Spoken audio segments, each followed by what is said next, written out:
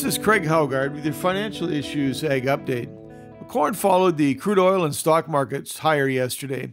The corn market is oversold, but there really isn't any other fundamental reason for corn to rally at this point, especially given the fact that the ethanol industry continues to see plants slow down with rumors of plants shutting down. Basis levels around the United States seem to have leveled off after seeing drastic drops last week. Looking ahead, they're still projecting that we're going to see a lot of corn acres planted this spring, and if you combine that with a projected carryout that keeps getting bigger, it's hard to find any traders that are currently real bullish corn. As I record this, however, the overnight spot corn futures are trading 3 cents higher.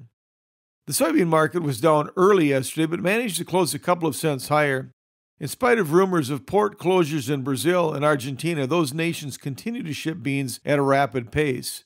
Month to date, Brazil has shipped 7.2 million metric tons of soybeans. Last month, they shipped a total of 8.5 million for the entire month. Right now, they're on pace to exceed both 2018 and 2019 levels. With yesterday's close, soybeans from the U.S. now work into China for $3 per metric ton less than Brazilian beans, so hopefully that'll translate into some export business. In the overnight trade, spot soybean futures are trading up 3 cents. Wheat traded both sides of the market yesterday, with Kansas City and Chicago finishing within a couple cents of unchanged, while Minneapolis was roughly a nickel higher. This week, we have seen both Russia and Kazakhstan ban some grain exports in order to shore up their food supplies.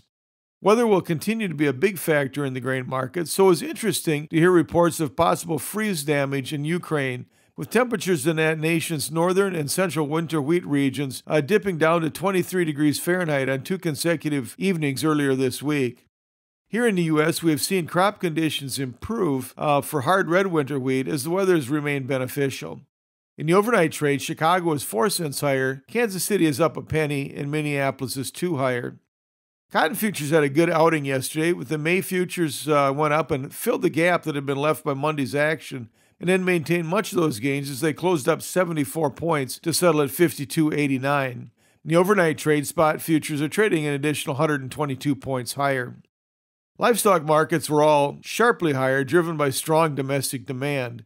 June live cattle futures were up $4.50, which was the expanded limit, while the May feeder cattle futures closed up their expanded limit of $6.75. They'll both be operating with expanded limits yet again today. Lean hog futures had a good session as well, with the June futures closing $2.05 higher. Class 3 milk futures were unchanged in the April month, settling at $16.08, while the more deferred months were a little bit lower.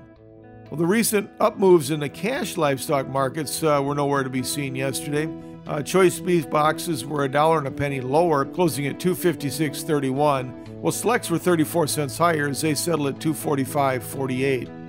Pork carcass values were $1.46 lower as they closed at $82.05 per hundredweight. This has been Craig Haugard with your Financial Issues Ag Update. We'll be right back with more financial issues after this.